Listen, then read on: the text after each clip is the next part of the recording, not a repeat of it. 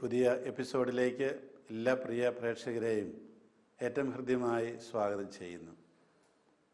ഇന്നത്തെ പരിചിന്തന വിഷയമായിട്ട് എടുത്തിട്ടുള്ളത് സുഭാഷിതങ്ങളുടെ പുസ്തകത്തിൽ നിന്നാണ്. 11-ാം അധ്യായം 1-ാം വാക്യം മുതൽ. കള്ളത്രാസ് കർത്താവ് വെറുക്കുന്നു, ന്യായമായ തൂക്കം അവിടുത്തെ സന്തോഷിപ്പിക്കുന്നു. അഹങ്കാരത്തിൻ്റെ പിന്നാലെ അപമാനമുണ്ട്, വിനയമുള്ളവരോടുകൂടെ ജ്ഞാനവും. സത്യസന്ധരുടെ വിശ്വസ്തത അവർക്ക് വഴികാട്ടുന്നു, വഞ്ചകരുടെ വക്രത അവരെ നശിപ്പിക്കുന്നു. ക്രോധത്തിൻ്റെ ദിനത്തിൽ സമ്പത്ത് പ്രയോജനപ്പെടുകയില്ല, നീതി മരണത്തിൽ നിന്ന് മോചിപ്പിക്കുന്നു. നിഷ്കളങ്കൻ്റെ നീതി അവനെ നേർവഴിക്ക് നടത്തുന്നു, ദുഷ്ടൻ തൻ്റെ ദുഷ്ടത നിമിത്തം നിപതിക്കുന്നു. സത്യസന്ധരുടെ നീതി അവരെ മോചിപ്പിക്കുന്നു, ദുഷ്ടരെ അവരുടെ അത്യാഗ്രഹം അടിമകളാക്കുന്നു. ദുഷ്ടൻ്റെ പ്രത്യാശ മരണത്തോടെ നശിക്കും, അധർമ്മിയുടെ പ്രതീക്ഷ വ്യർത്ഥമായിത്തീരും. നീതിമാൻ ദുരിതത്തിൽ നിന്ന് മോചിപ്പിക്കപ്പെടുന്നു, ദുഷ്ടൻ അതിൽ കുടുങ്ങുകയും ചെയ്യുന്നു. ഇന്നത്തെ സമൂഹത്തിൽ നിലവിലിരിക്കുന്ന ചില പ്രവണതകളെക്കുറിച്ചാണ് ഇവിടെ പറയുന്നത്. ആ പ്രവണതകൾ എന്താണ്? ഒന്നാമതായിട്ട് അവിടെ പറയുന്നൊരു കാര്യം, കള്ളത്രാസ് കർത്താവ് വെറുക്കുന്നു എന്നുള്ളതാണ്. എന്ന് പറഞ്ഞ അർത്ഥം അത് ഒരുപാട് അർത്ഥതലങ്ങൾ ഉൾക്കൊള്ളുന്നതാണ്. ത്രാസ് എന്ന് പറഞ്ഞാൽ എല്ലാവർക്കും മനസ്സിലായോ എന്തോ? വസ്തുക്കൾ തൂക്കാനായിട്ട്, അതിൻ്റെ ഭാരമറിയാനായിട്ട് ഉപയോഗിക്കുന്ന ഒരു ഉപകരണമാണ് ത്രാസ്. നമ്മുടെ ബാലൻസ് എന്നൊക്കെ ഇംഗ്ലീഷിൽ പറയും. ഇപ്പോൾ ഒക്കെ ഇലക്ട്രോണിക് ബാലൻസാണ്. പക്ഷേ നമ്മുടെ ഗ്രാമങ്ങളിലൊക്കെ ഇപ്പോഴും, അല്ലെങ്കിൽ കടകളിലൊക്കെ ഇപ്പോഴും, കേരളത്തിൽ, ഇന്ത്യയിൽ ത്രാസ് ഉപയോഗിക്കുന്നുണ്ട്. ഒരു വശത്ത് നമ്മൾ കിലോ കട്ടികൾ വെക്കുന്നു, മറുവശത്ത് തത്തുല്യമായിട്ടുള്ള വസ്തുക്കൾ വയ്ക്കുന്നു. അങ്ങനെ തൂക്കമറിയാൻ വേണ്ടി 1 കിലോ, 2 കിലോ, 3 കിലോ. കള്ളത്രാസ് കർത്താവ് വെറുക്കുന്നു എന്ന് പറഞ്ഞ അർത്ഥം എന്താണ്? 1 കിലോ കൊടുക്കേണ്ട സ്ഥാനത്ത് 1/2 കിലോ കൊടുക്കത്തക്ക രീതിയിലുള്ള സംവിധാനങ്ങൾ ഈ ത്രാസിൽ ചെയ്തു വെക്കാനായിട്ട് സാധിക്കും. 1 കിലോ എന്ന് എഴുതിയിരിക്കുന്ന ഒരു കട്ടി, അല്ലെങ്കിൽ ആ ഒരു തൂക്കാൻ ഉപയോഗിക്കുന്ന സാധനം, അത് 1.5 കിലോ ഉണ്ട്. ആ 1.5 കിലോ ഉള്ള വസ്തു കൊണ്ട് കച്ചവടക്കാരൻ കർഷകനിൽ നിന്ന് എന്തെങ്കിലുമൊക്കെ തൂക്കി വാങ്ങുമ്പോൾ അത് കള്ളത്രാസാകുന്നു. അതുപോലെ തൂക്കം കുറച്ച് വിൽക്കാൻ സാധിക്കുന്ന രീതിയിൽ ത്രാസ് നിർമ്മിക്കുമ്പോഴും അത് കള്ളത്രാസായിത്തീരുന്നു. അല്ലെങ്കിൽ വേറെ എന്തെങ്കിലുമൊക്കെ രീതിയിൽ കള്ളത്തരങ്ങൾ ചെയ്യാം. ഇത് കർത്താവ് വെറുക്കുന്നു. ചുരുക്കത്തിൽ ഒറ്റ വാചകത്തിൽ പറഞ്ഞാൽ, മറ്റുള്ളവരെ ചതിക്കുന്നതും പറ്റിക്കുന്നതും കർത്താവ് വെറുക്കുന്നു. നിന്നെപ്പോലെ നിൻ്റെ അയൽക്കാരനെ സ്നേഹിക്കുക എന്ന് പറഞ്ഞ ആ വലിയ പ്രമാണത്തിന് ഘടകവിരുദ്ധമാണ് ഈ കള്ളത്രാസ്. നമ്മൾ കള്ളത്രാസ് എന്ന് പറയുമ്പോൾ കേവലം ഒരു ത്രാസിനെക്കുറിച്ച് മാത്രമല്ല ചിന്തിക്കേണ്ടത്. ഏതെല്ലാം തരത്തിൽ മറ്റുള്ളവരെ ചതിക്കാൻ, പറ്റിക്കാൻ പരിശ്രമിക്കുന്നുവോ, ഏതെല്ലാം രീതികൾ ഉപയോഗിക്കുന്നുവോ, അതെല്ലാം ഈ കള്ളത്രാസ് തന്നെയാണ്. ഇന്ന് കേരളത്തിൽ പ്രത്യേകിച്ച് ഏറ്റവും കൂടുതൽ പറഞ്ഞു കേൾക്കുന്ന കുറ്റങ്ങളിലൊന്നാണ് ഭക്ഷണത്തിൽ മായം ചേർക്കുക, അല്ലെങ്കിൽ പഴകിയ ഭക്ഷണം വിൽക്കുക, അല്ലെങ്കിൽ വൃത്തിഹീനമായ സാഹചര്യങ്ങളിൽ ഭക്ഷണം പാകം ചെയ്യുക. ചിലപ്പോൾ വളരെ ചുരുക്കമായിട്ട് ഞാൻ ചില റെസ്റ്റോറൻറ്റുകളുടെയൊക്കെ അടുക്കള ഭാഗത്ത് പോകാനിട വന്നിട്ടുണ്ട്. അവിടെ കണ്ടു കഴിഞ്ഞാൽ പിന്നെ നിങ്ങളാരും ആ ഭക്ഷണം കഴിക്കില്ല അവിടെ നിന്ന്. അതുപോലെയാണ് അവരുടെ ആ അടുക്കള ഭാഗമെല്ലാം കിടക്കുന്നത്. യാതൊരു വൃത്തിയുമില്ല. ചിലപ്പോൾ പുഴുക്കൾ പോലും കാണും. ഒരിക്കൽ ഞാൻ തന്നെ അനുഭവിച്ച ഒരു കാര്യം, വർഷങ്ങൾക്ക് മുമ്പാണ്. ഞാനൊരു സെമിനാരിക്കാരനായിരുന്നപ്പോൾ ഒരു കടയിൽ കയറി ഉച്ചയ്ക്ക് ഭക്ഷണം കഴിക്കാനായിട്ട് റെസ്റ്റോറൻറ്റിൽ. അപ്പോൾ ഇങ്ങനെ ഇരിക്കുന്നിടത്ത് നോക്കിയാൽ അടുക്കളയുടെ ഒരു ഭാഗം കാണാം. അവർ ഭക്ഷണം വയ്ക്കുന്ന ഒരു കൗണ്ടറുണ്ട്. ആ കൗണ്ടറിലൂടെ നോക്കിയാൽ ഈ ഭക്ഷണം എടുത്തു തരുന്ന ആളിൻ്റെ വസ്ത്രം കാണാം. മുണ്ടാണ് എടുത്തിരിക്കുന്നത്, ഒരു തോർത്ത് എന്ന് പറയുന്ന മുണ്ട്. പക്ഷേ ഈ തോർത്തിൻ്റെ നിറം എന്താണ്? കരി പോലെ ആയിരിക്കുന്നത്. മാത്രമല്ല, ഇയാളുടെ ശരീരത്തിലെ വിയർപ്പ് മുഴുവനും അതിൽ പിടിക്കുന്നുണ്ട്. അത് എന്നിട്ട് സംഭവിച്ചത് എന്താണ്? ഞാനും എൻ്റെ കൂടെ വേറൊരു ചേട്ടനും ഉണ്ടായിരുന്നു. ആ ചേട്ടൻ ഞങ്ങൾക്ക് ഭക്ഷണം എടുത്തു തരുന്ന പ്ലേറ്റ് ഇയാൾ ഉടുത്തിരിക്കുന്ന ആ തോർത്തുകൊണ്ട് തുടയ്ക്കുന്നത് കണ്ടു. അതിനകത്താണ് എന്നിട്ട് ഭക്ഷണം കൊണ്ടുവരുന്നത്. ഇത് കൊണ്ടുവന്ന പാടെ എൻ്റെ കൂട്ടത്തിൽ വന്ന ചേട്ടൻ ഈ കൊണ്ടുവന്ന വെയിറ്ററോട് 2 തെറി പറഞ്ഞു. തെറി പറഞ്ഞിട്ട് തിരിച്ചു കൊണ്ടുപോകാൻ പറഞ്ഞു. എന്നും പറഞ്ഞ് ചേട്ടൻ എന്നോട് പറഞ്ഞു, പോകാൻ നമുക്ക് പോകാം, ഇവൻ്റെ ഒന്നും കഴിക്കണ്ടെന്ന്. ഇത് കള്ളത്രാസാണ്. എന്ന് പറഞ്ഞാൽ വൃത്തിയില്ലാത്ത ഭക്ഷണം കൊടുക്കുക. ഇനി അത്തരത്തിലുള്ള ഒരു തുണി കൊണ്ട് തുടച്ച ഒരു പ്ലേറ്റിൽ ഭക്ഷണം തരുമ്പോൾ ആ ഭക്ഷണം ഏത് രീതിയിലുള്ളതായിരിക്കും? അത് പുതിയതായിരിക്കും, അല്ലെ അപ്പോൾ ഉണ്ടാക്കിയതാണ് എന്നുള്ളതിന് യാതൊരു ഉറപ്പുമില്ല. നമ്മൾ പലപ്പോഴും പഴകിയ ചോറ് അത് ഇഡ്ഡലിയാക്കുന്നു. 2 ദിവസം കഴിയുമ്പോൾ പഴകിയ ഇഡ്ഡലി അതൊരു പക്ഷേ വേറെന്തെങ്കിലും വടയായിട്ടൊക്കെ നമ്മുടെ പ്ലേറ്റുകളിലെത്തുന്നു. ഇതെല്ലാം ഈ കള്ളത്രാസിൻ്റെ മറ്റ് രൂപങ്ങളാണ്. ഭക്ഷണത്തിൽ മായം ചേർക്കുക, അല്ലെങ്കിൽ നമുക്ക് അനുവദനീയമല്ലാത്ത കളറുകൾ ചേർത്ത് ഭക്ഷണങ്ങൾ ഉണ്ടാക്കുക. പച്ചയും ചുവപ്പും നീലയും ഒക്കെ കളറുകൾ ചേർത്ത്, അതെല്ലാം രാസവസ്തുക്കളാണ്. ഈ രാസവസ്തുക്കൾ നമ്മുടെ ആരോഗ്യത്തിന് ഹാനികരമാണ്. ഇതെല്ലാം ഈ കള്ളത്രാസിൻ്റെ മറ്റ് രൂപങ്ങൾ തന്നെയാണ്. പണം അതാവശ്യമാണ്, പക്ഷേ ഏത് രീതിയിലും പണം ഉണ്ടാക്കുക എന്നുള്ളൊരു ശൈലിയിലേക്ക് മനുഷ്യൻ പോകുന്നത് അത് അപകടകരമാണ്. അതുപോലെ തന്നെയാണ് നമ്മൾ വിൽക്കുന്ന മറ്റ് വസ്തുക്കൾ. ദിവസങ്ങൾ പഴക്കമുള്ള, മാസങ്ങൾ പഴക്കമുള്ള പച്ചമീൻ, പുഴുകയറിയ മീൻ, അത് രാസവസ്തുക്കളിട്ട് വിൽക്കുന്ന ആ അവസ്ഥാവിശേഷം, ഇതെല്ലാം ഈ കള്ളത്രാസ് തന്നെയാണ്, സംശയമില്ല കാര്യത്തിൽ. അതുപോലെ തന്നെയാണ് ഒരു പക്ഷേ ഓരോ വസ്തുവിൻ്റെയും പുറത്ത് അതിൻ്റെ മാക്സിമം റീറ്റെയിൽ പ്രൈസ് MRP എഴുതിയിട്ടുണ്ടാകും. ഈ MRP എന്ന് പറയുന്നത് എല്ലാ നികുതികളും ഉൾപ്പെടെയാണ്. ഈ നികുതികൾ സർക്കാരിലേക്ക് ചെല്ലേണ്ടതാണ്. നമ്മൾ വാങ്ങിക്കുമ്പോൾ, ഒരു വസ്തു വാങ്ങിക്കുമ്പോൾ ഈ നികുതി ഉൾപ്പെടെയാണ് നമ്മൾ കൊടുക്കുന്നത്. നമ്മൾക്ക് യഥാർത്ഥത്തിലുള്ള ബില്ല് തരികയാണെങ്കിൽ ആ ബില്ല് തരുന്ന കടക്കാരൻ ആ പണം, ആ നികുതി പണം സർക്കാരിലേക്ക് അടയ്ക്കേണ്ടി വരും.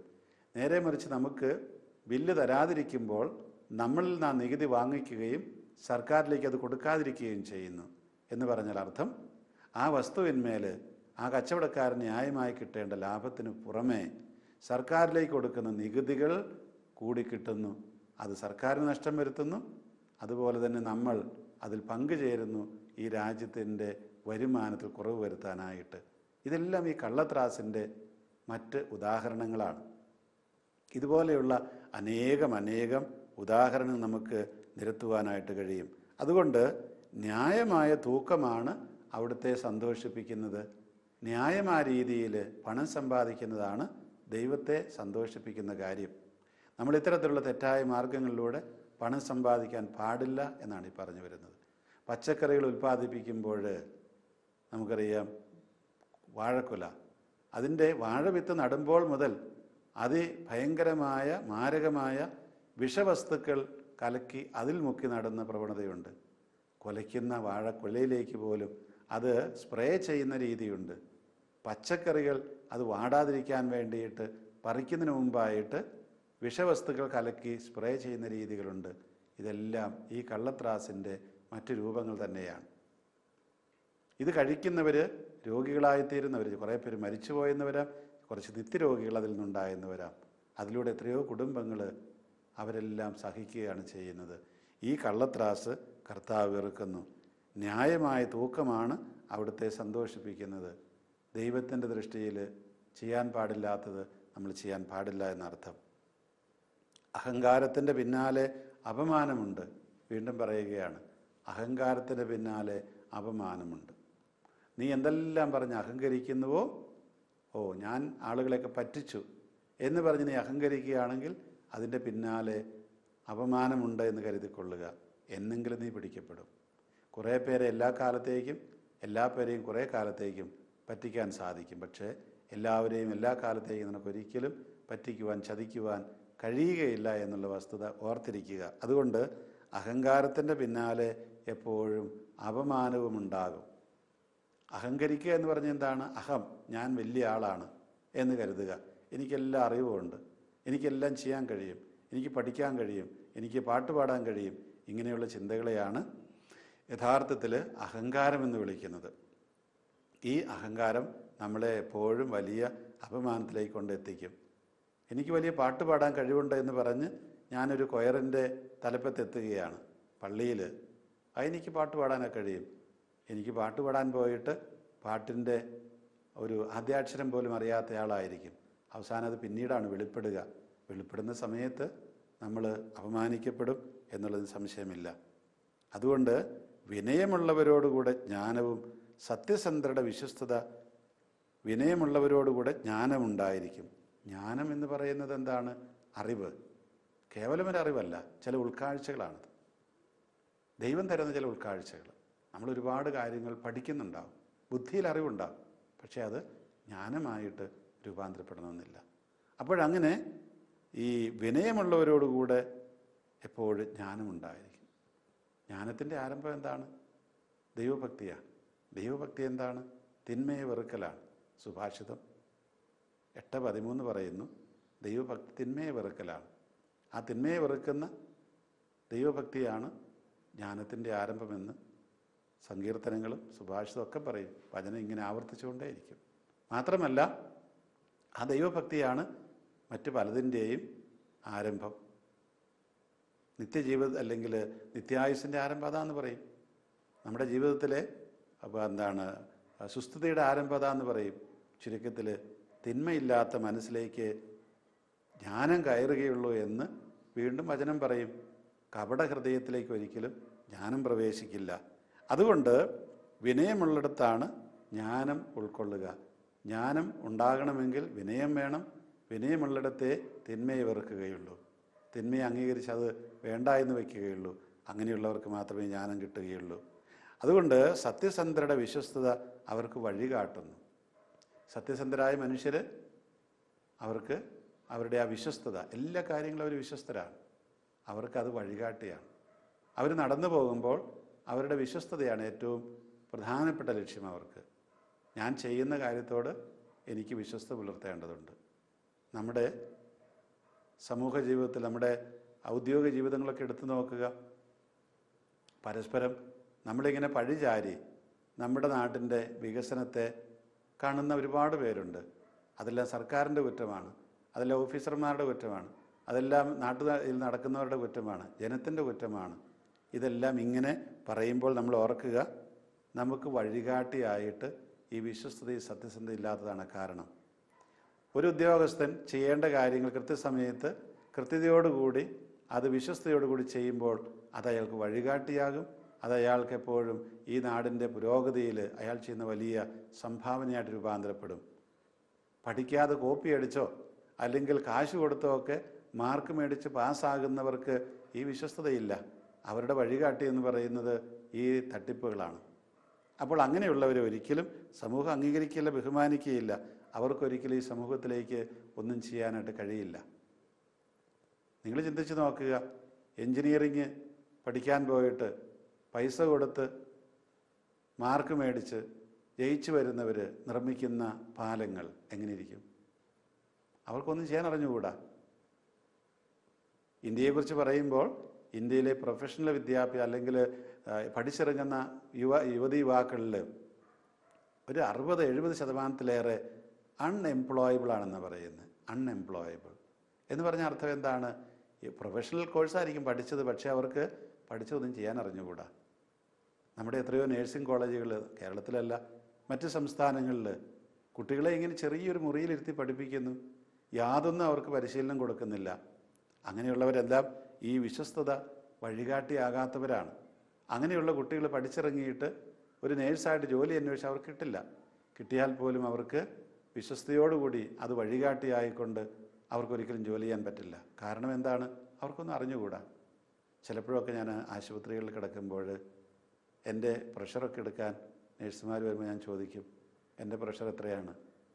സാധാരണ അവർ പറയില്ല, ചിലപ്പോൾ അവർ പറയും. അവർ പറയുന്നത് എന്താണ്?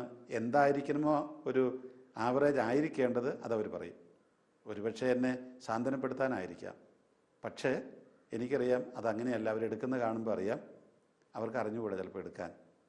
പ്രഷർ എടുക്കണമെങ്കിൽ എത്ര സമയം അത് നോക്കണം, അതെങ്ങനെയെല്ലാം ആയിരിക്കണം ചെയ്യേണ്ടതെന്നൊക്കെ ഏതാണ്ടൊക്കെ കാണുമ്പോൾ അറിയാം.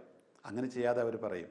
മാത്രമല്ല എൻ്റെ പ്രഷർ എത്രയാണെന്ന് എനിക്ക് കൃത്യം അറിയാം. സാധാരണഗതിയിൽ അവർ പറയുന്ന എപ്പോഴും അതിലൊക്കെ വളരെ താഴെയായിരിക്കും. അതിനർത്ഥം അവരത് ശരിയായി നോക്കിയില്ല എന്ന് തന്നെയാണ്.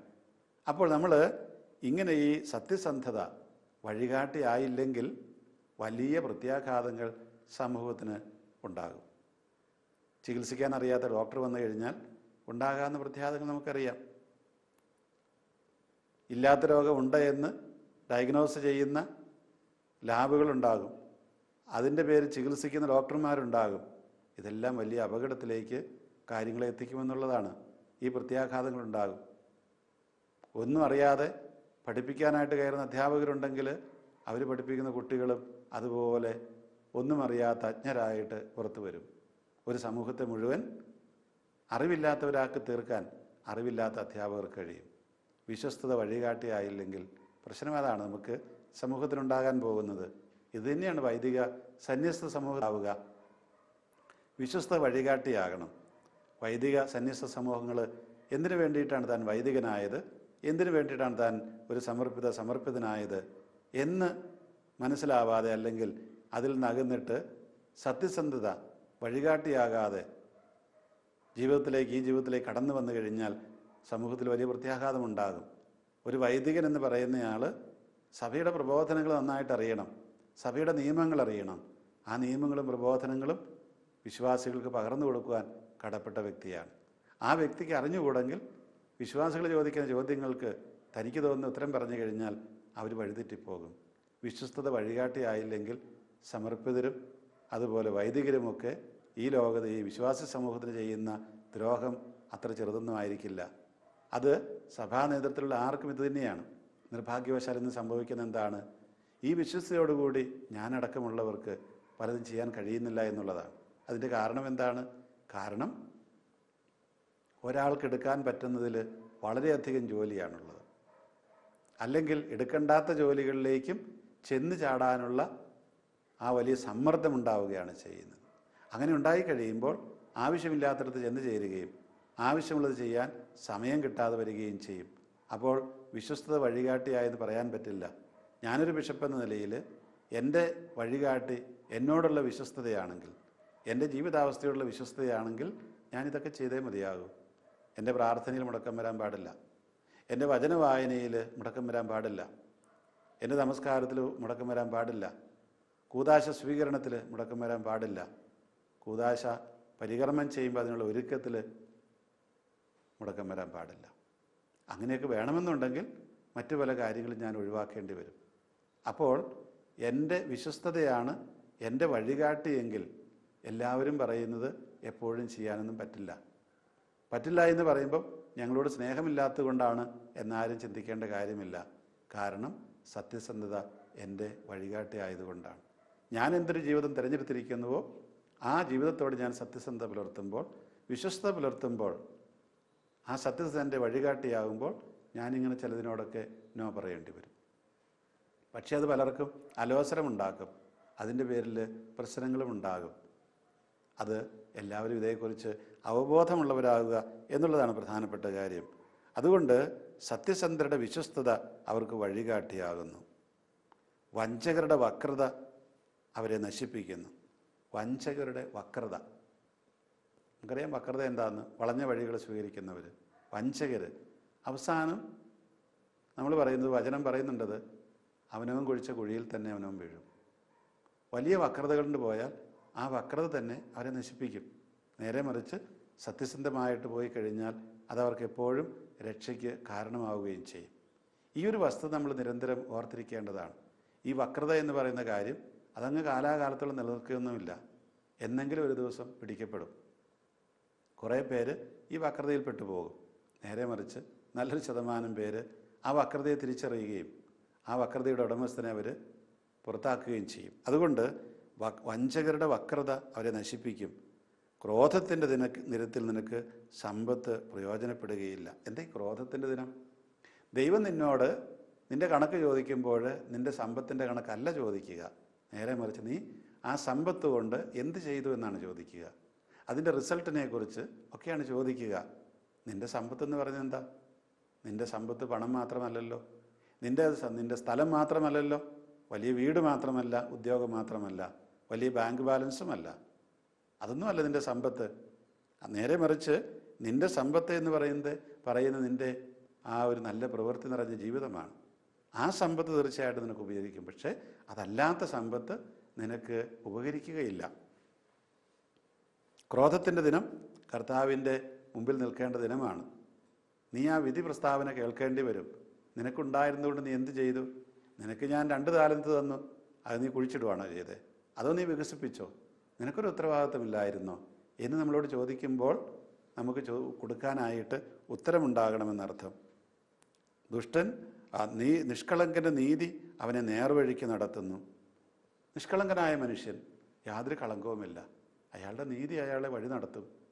അയാളുടെ നീതിബോധം ശരിയായ രീതിയിലെല്ലാം ചെയ്യണമെന്നുള്ള ആഗ്രഹം അയാളെ വഴി നടത്തും. യാതൊരു സംശയവും വേണ്ട കാര്യത്തിൽ. ആ നിഷ്കളങ്കത ഉണ്ടാവുക എന്നുള്ളത് നമ്മളെ സംബന്ധിച്ചിടത്തോളം വളരെ പ്രധാനപ്പെട്ടതാണ്. നമ്മുടെ കേവലം ഒരു വിശ്വാസ ജീവിതത്തിന് മാത്രമല്ല, നമ്മുടെ പൊതുസമൂഹത്തിൻ്റെ വികസനത്തിനും സുസ്ഥിതിക്കും ഒക്കെ അത് ആവശ്യമാണ്. നമ്മൾ ഓർക്കേണ്ടത് നമ്മുടെ കേരള സമൂഹം പ്രത്യേകിച്ച് അങ്ങനെയാണോ എന്ന് ഓർത്ത് നോക്കുക. ഇത്തരത്തിലുള്ള നിഷ്കളങ്കതയും ഇത്തരത്തിലുള്ള നീതിബോധവുമൊക്കെ ഇല്ലാത്തൊരു സമൂഹത്തിന് ഒരിക്കലും നിലനിൽക്കാൻ കഴിയില്ല. നമ്മുടെ സഭ സമൂഹം, നമ്മുടെ വിശ്വാസ സമൂഹം അങ്ങനെ ചെയ്യുമ്പോഴാണിത് യഥാർത്ഥത്തിൽ പ്രേക്ഷിതയായി മാറുക. കർത്താവ് പഠിപ്പിച്ച ആ സത്യസന്ധതയും കർത്താവ് പഠിപ്പിച്ച നീതിബോധവുമെല്ലാം നമുക്ക് ഈ സമൂഹത്തിന് വേണ്ടിയിട്ട് അത് ജീവിക്കാൻ കഴിയുക. അങ്ങനെ ഈ സമൂഹത്തിൻ്റെ പുളിമാവാകാൻ, മറ്റുള്ളവർക്ക് മാതൃകയാകാൻ, അതുപോലെ അവരുടെ പ്രകാശമാകാൻ, മനസ്സാക്ഷിയാകാനൊക്കെ കഴിയുക. പ്രിയമുള്ളവരെ, കർത്താവ് പറയുന്ന തൻ്റെ വചനത്തിലൂടെ നമ്മളോട് ഉപദേശിക്കുന്ന ഈ കാര്യങ്ങൾ ഓർക്കുക. കള്ളത്രാസിനെക്കുറിച്ചും അഹങ്കാരത്തെക്കുറിച്ചും സത്യസന്ധതയെക്കുറിച്ചും വിശ്വസ്തയെക്കുറിച്ചും അതുപോലെ വഞ്ചകരുടെ വക്രതയെക്കുറിച്ചുമെല്ലാം നമ്മുടെ മനസ്സിൽ കർത്താവിൻ്റെ ആ സന്ദേശം ആഴത്തിൽ പതിയട്ടെ. നമുക്ക് ഈ ലോകത്തിന് അല്പമെങ്കിലും പ്രകാശം കൊടുക്കുന്ന, ധാർമ്മിക ബോധം കൊടുക്കുന്ന ഒരു സമൂഹമായി മാറാം. ദൈവം നിങ്ങളെ അനുഗ്രഹിക്കട്ടെ.